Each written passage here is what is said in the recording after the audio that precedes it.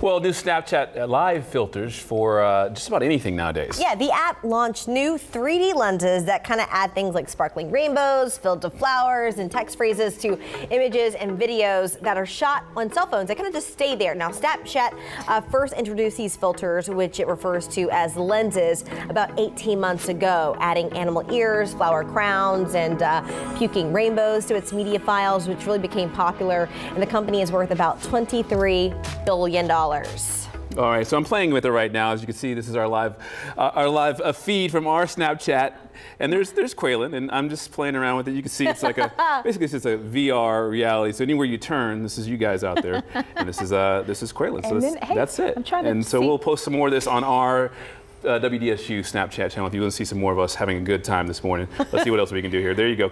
Quaylen, give us a little. There you go. That's it. All right, that's what's new.